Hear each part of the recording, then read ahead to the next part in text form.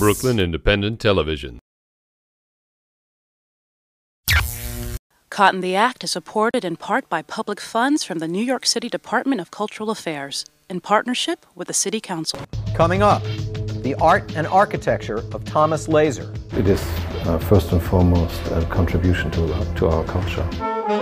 Progressive jazz composer and double bassist Michael Bates in rehearsal. Out covering life on the streets with photojournalist Corky Lee. Just do your thing. And a new collectors club that makes things a little easier for working artists. It's been good. It's, a few pieces of mine are out there and the artists get these monthly checks. They're all caught in the act, art in Brooklyn.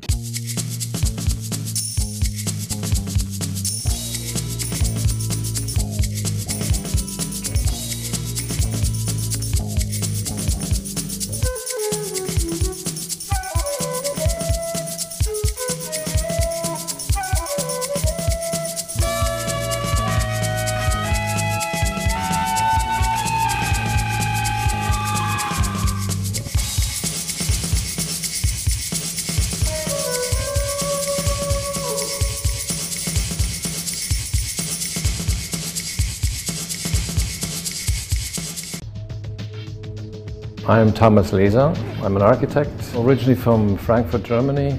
I studied architecture in Germany. My parents were architects. I came to New York through studying here at Cooper Union. Started my own office in 1989. We're here in my office, Leeser Architecture in Dumbo, Brooklyn. Architecture is a cultural production, and as such we have a responsibility not just to the client but also to the city, to the environment, to the general public. So it's not just an architect expressing him or herself or not just an architect fulfilling economic or technical requirements. It is first and foremost a contribution to our culture. The ramp, how we're dealing with this on the inner edge now. We're not architects with a particular style, we're architects with a particular kind of message and content. What ties our projects together is that they all aim to reread a kind of status quo. The Helix Hotel, for example, has a lot of aspects of reinvent the hotel type, which is typically corridors stacked on top of each other. We wanted to bring this idea of a hotel more into a relationship to an urban condition. That to occupy a hotel room is like occupying a house in a city along a street. The idea was developed that the hotel should actually be a kind of continuous loop, a helix, where you basically walk along the corridors like as if you're in a street. In the I-Beam project, I-Beam Atelier for New Media Art, it was important to understand that media art does not require walls like a convention museum where you hang a painting, but projections can be on walls and floors, and this idea of seamlessness and continuity of space. So we developed the floor, the wall, and the ceiling being a continuous surface, and therefore you have these kind of soft edges in this museum. We were sort of asked to participate in the competition for the Museum of the Moving Image, which we subsequently won, which was a very interesting project as we, together with the client, laid out a kind of vision for the future of the museum, moving from film to digital media. We have a video amphitheater that as you walk from the ground floor up into the second floor, you actually coming off the stair as if you're stepping out of the screen into the audience space. The integration of media technology into the actual architecture, as well as the kind of conceptual understanding of the relationship of film and architecture is key to the project. Museum of the Moving Image is sort of a very interesting sort of phenomenon, example. I've talked to a lot of people in Astoria who said it changed their life. To suddenly have this kind of institution as a public building of this quality in their neighborhood is something they had never sort of thought possible. And at the same time, people who never would, leave Manhattan happen to end up in this museum, were like shocked to realize that there is a world outside of Manhattan. Our work is international. We have an international reputation.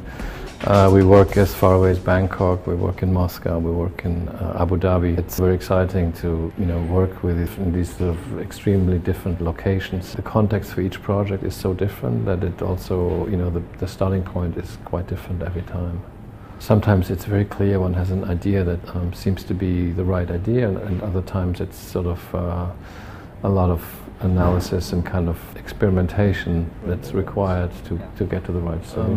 We probably need to eliminate these angled pieces as well.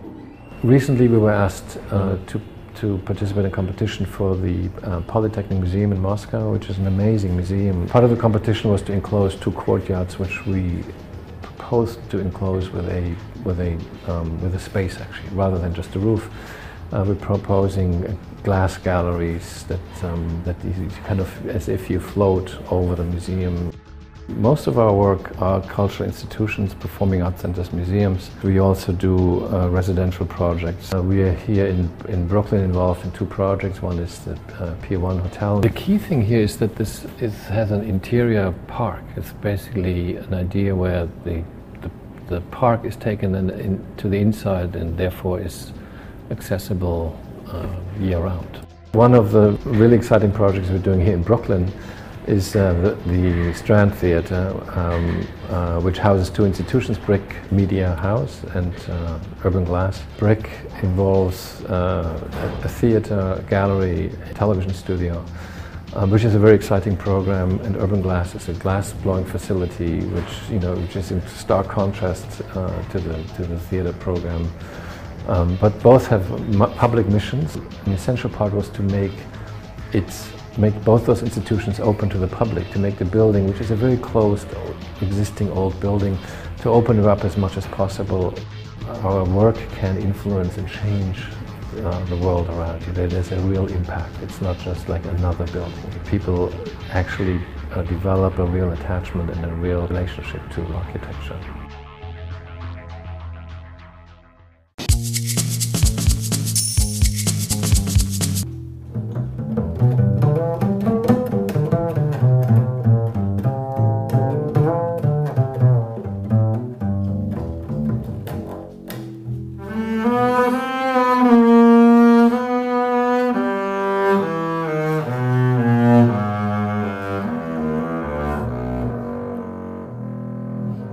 My name is Michael Bates, and I am a double bassist and composer. I live in Brooklyn, originally from Vancouver, Canada.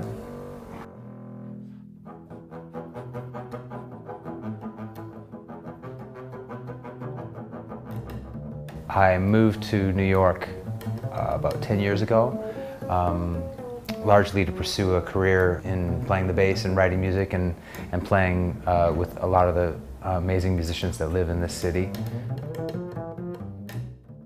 One of the big focuses for me, and one of the most rewarding aspects of being a musician for me, is composing and writing my own music. I have 5 CDs out under my name, and I've played on lots of others. You know, at times bass players are in demand, so I'm lucky that way. I've focused on getting my band out all over the world, and every year I try to get to Europe and tour at least twice. I have a band that has toured for a long time called Outside Sources. We've done, been to Europe, Belgium, Switzerland, Germany. I was really lucky that last year I got to go to China and Hong Kong and Korea, and I toured with some French musicians there. I've been really lucky. I've managed to see a lot of the world largely through playing the bass. It's been great.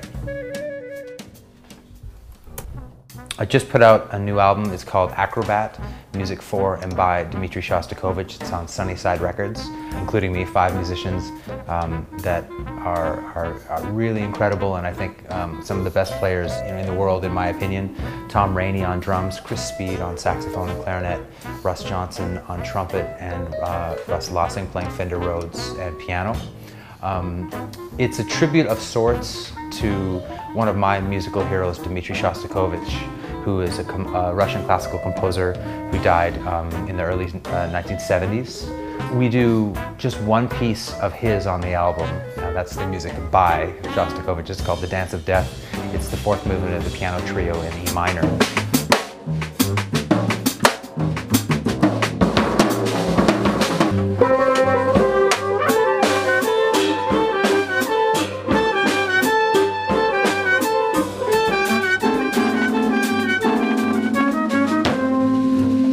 The rest of the music that we recorded are largely my own compositions.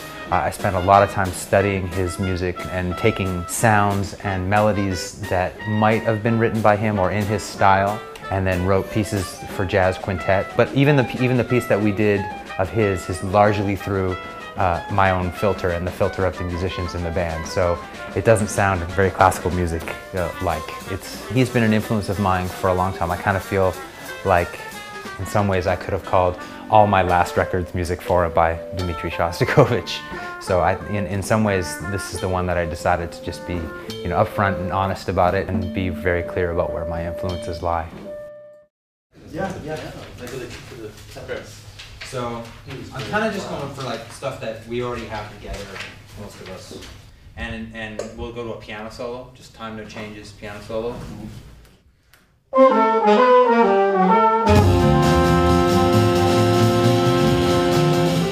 For emerging artists getting out of school, I think that, the most important thing is to work on your craft and have a clear idea of what it is you're looking for. And that's easy to say, not always easy to find. You have to play as many gigs as you can, you have to play with as many people as you can, you have to listen, and you have to be clear about what it is you're after.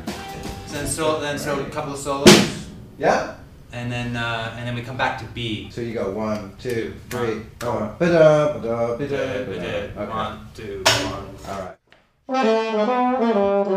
think it's very easy to think you're busy because you're playing lots of sessions or whatever, but you have a sort of a long-term idea of what you're trying to put out there. I'd say probably the number one thing is write your own music, because I think that's where your identity will come from.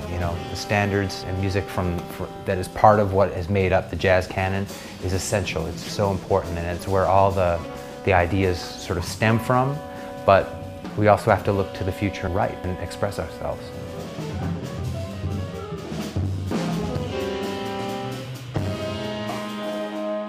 That's how we're going to end.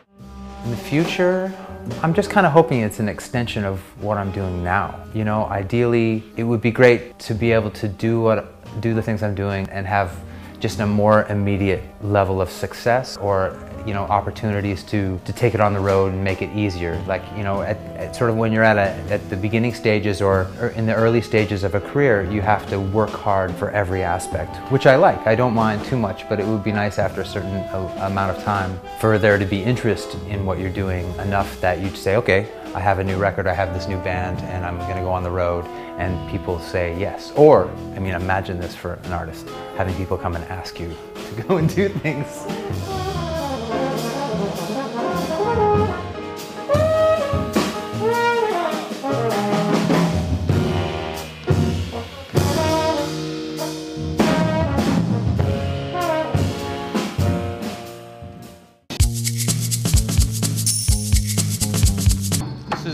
One of the disadvantages of film, you always have to load up. 36 shots to a roll. But I'd rather do it this way. This way I can keep my eye on the action.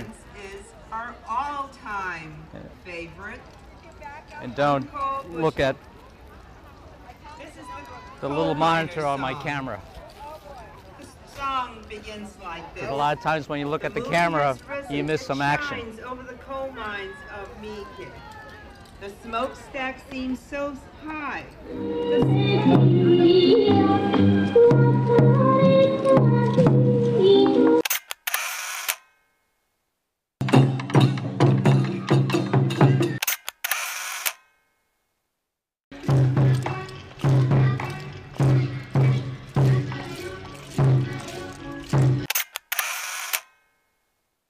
And I've been practicing this craft of social documentary and photojournalism for the last 40 years.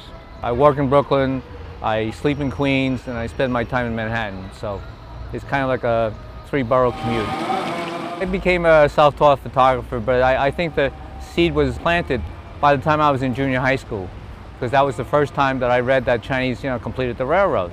So in every social studies history book, there's that famous photograph of the 2 locomotives facing each other, and all these people in front of the locomotives. So I figured, well, if the Chinese built the railroad, let me go see how many Chinese there were. Looked at the history book, still not a single Chinese. I said, so if you read about something and you don't see it, then where are they? I realized that I was not good in chemistry, not good in math. I had a better understanding of social studies. Basically, I wound up working in a social service organization after I got out of college. I used photography in the Lower East Side to document the deplorable housing conditions that were pretty rampant. So I took before and after photographs of the conditions. So with these photographs, I would go to the next building or the next tenant group, and then I could show them, you know, what had taken place. Just do your thing.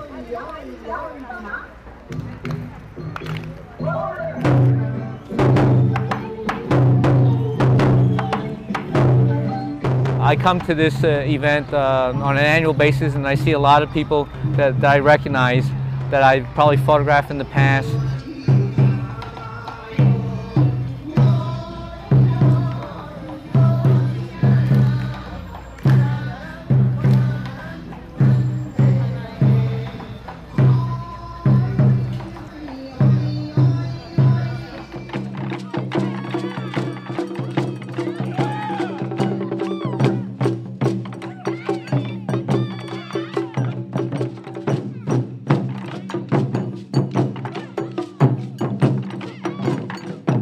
Photojournalism, you don't script things, okay?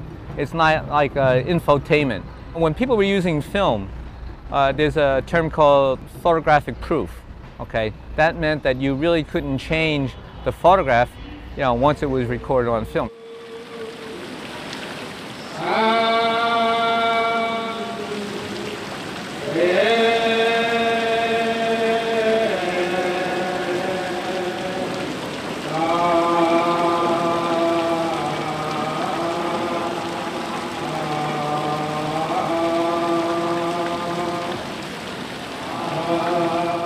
At the end of 1974, there was a case of alleged police brutality.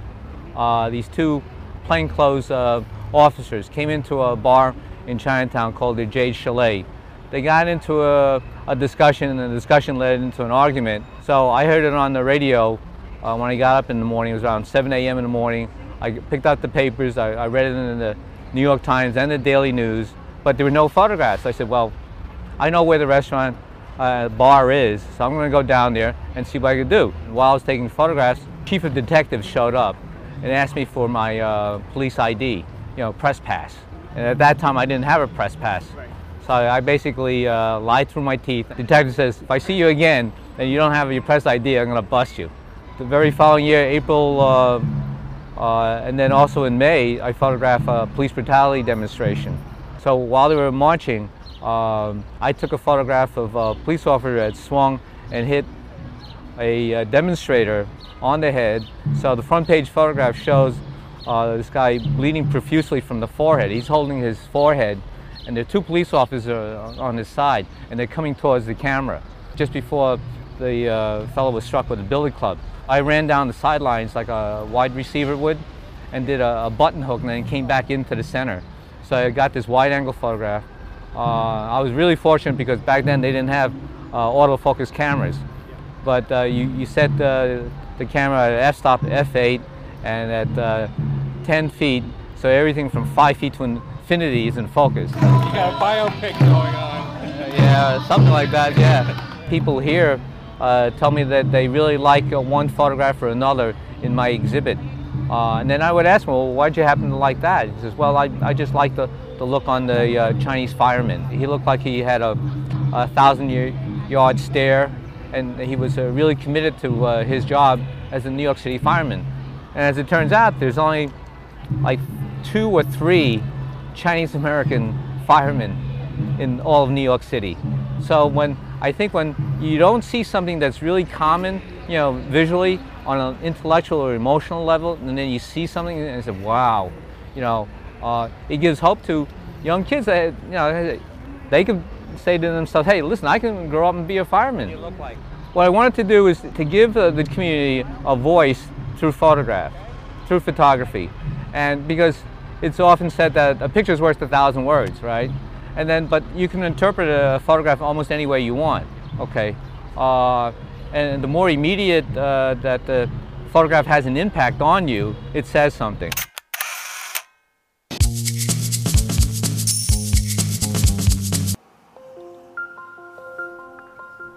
I work in a very diverse range of mediums, you know, copper etching, clay to latex to plaster casting, painting, musical instruments, audio, recording, record cutting. Different processes have different qualities that I can't achieve otherwise. I've been living in New York for just about 7 years now. It's slow going. You know, New York especially is a very difficult place for an up-and-coming artist. One of my greatest fears is seeing really talented people with lots of potential veer off that course where their day jobs become their jobs and being an artist becomes a hobby. My name is Zi Chen and I'm the founder of Uprise Art. We're an arts collectors club focused on providing an online platform for artists to connect to new collectors. Our collectors pay $50 per piece per month to have the piece in their homes, and if they decide to buy the piece, all of those subscription fees go off the purchase price. So they're investing slowly instead of having to commit to a piece right away. Right now, if you wanted to purchase contemporary fine art, you'd go to a gallery, define the time to go to a gallery, navigate that entire scene, find the piece that you like, and make that big financial commitment. Our collectors select artwork online, and we hand deliver and professionally install custom framed works for them. So they click online and it's in their apartments within a couple of days. The Uprise model allows artists to show work before their next big gallery show, and they're not waiting for the next sale in order to get paid. Artists are compensated monthly, and similarly for collectors, they're not waiting until their next bonus or until 10 years down the line when they feel comfortable enough to purchase artwork before they start collecting. So this is new? This is a new piece, and that's for another show, a Western. Z had gone to see a show that I had done, and she sent me an email. And at first I was a little weary, you know, about an internet business, and I've seen these and was never really that interested in them. But she talked about it, I really liked the business plan that she had. To me, Uprise is a way to attract young collectors to emerging artists. It feels like less of a commitment, you know, it's all of a sudden not like paying your life savings for a piece that you like, it's slowly paying it off, and I think that's a really reasonable way to purchase something. It's been good. It's, you know, a few pieces of mine are out there and the artists get these monthly checks, and that's another great thing. Like every month it's like, all right, cool, I'm getting something coming in. I went to school in New York City and I realized that I had these two groups of friends. There were people who were very busy, really focused on their careers in finance or in law school or in business school, and they are always complaining about, you know, I work really late and I come home and my apartment's such a cookie cutter, you know, corporate apartment. And then my other group of friends who are these talented, motivated artists who were trying to get their work in front of pretty much that other group of people. And I thought that there had to be a better way than this whole kind of roundabout gallery model. There's a lot of value in galleries and in specialists who work at these galleries, but the current gallery model also does separate the artists and the collectors to a certain degree.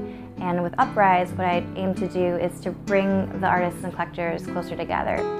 Sometimes I'll bring collectors to artist studios to do studio visits. The times that you get to meet the person buying your art, I think, are much more impactful, and you get to see what kind of person is actually enjoying your work. You know, when you just blindly are selling it, you know, it's sort of like sending your child off into the wilderness.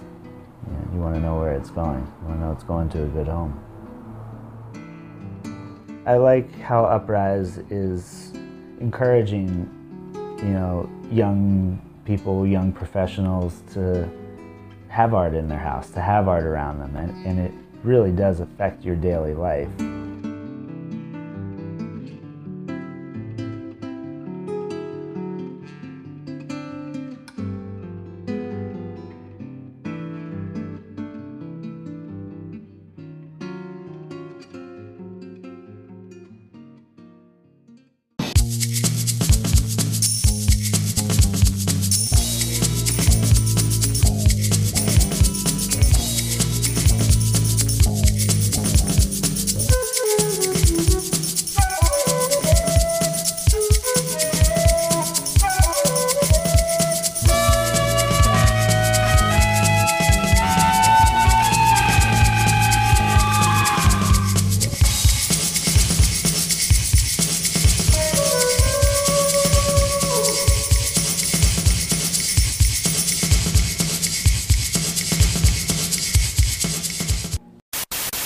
Watch this and other Brooklyn Independent Television episodes online at breakartsmedia.org/BIT.